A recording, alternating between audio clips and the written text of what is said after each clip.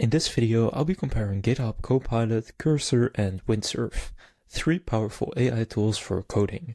Each boosts productivity, but they do it in strikingly different ways. I'll break down what each tool does best, who will benefit most, and which one fits different developer styles. So first, I'll go over what they do and who they are for, starting with GitHub Copilot. GitHub Copilot is the original AI coding assistant, designed to autocomplete your code and suggest entire methods or snippets. It integrates directly into editors like VS Code, JetBrains, or NeoVim, making it a seamless tool for developers who want fast suggestions right while they type. It's ideal if you value speed and minimal friction. Then Cursor is an AI native code editor, built on top of VS Code.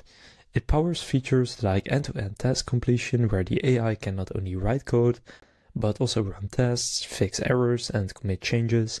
It fully understands your project, often across multiple files, and lets you simply chat commands to it.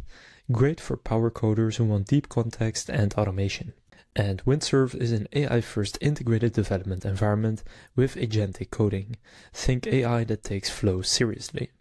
It understands your entire codebase, watches your work in real time, and even cares across files. Features like Cascade let the AI refactor and reshape code while keeping previews of changes, fostering a true partnership between coder and AI. Perfect for teams working in complex, large-scale codebases. Now I'll go over their key features in a bit more depth. So first, GitHub Copilot auto-completes code and suggests completion across multiple languages. It integrates closely with GitHub and IDEs, and it's great for quick snippet generation and everyday coding tasks. The Cursor has a conversational agent mode that can run commands and fix code. It understands your entire project for advanced refactoring and editing, and it offers privacy guarantees like SOC2 certification and code that isn't stored remotely. Then Windsurf has the agentic IDE that works across files and maintains project context.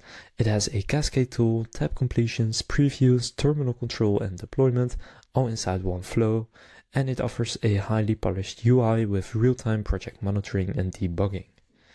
So now I'll go over the developer experience and workflow. So GitHub Copilot feels like enhanced autocomplete. You write code and it fills in the rest. It's lightweight, quick, and stays out of your way, perfect for familiar fast coding, but limited in multi-file or deep automation tasks. Cursor feels like chatting with your IDE.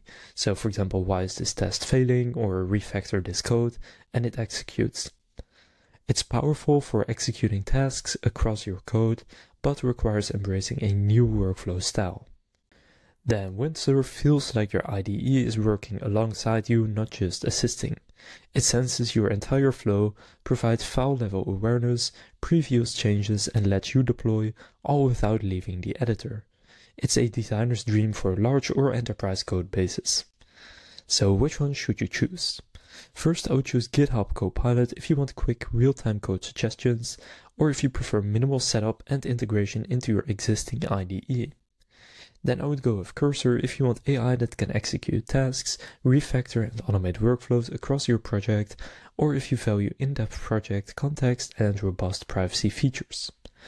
And finally, I would go with Windsurf if you are working on large-scale or enterprise projects that need real-time context-aware AI collaboration, or if you want agentic assistance that moves your entire coding workflow forward, not just one file or snippet.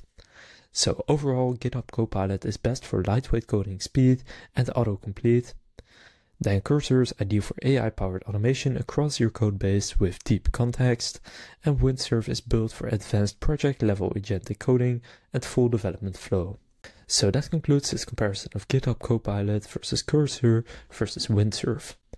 If this comparison helped you make a decision, please consider leaving a like and subscribing to my channel. With that being said, I will see you in the next video.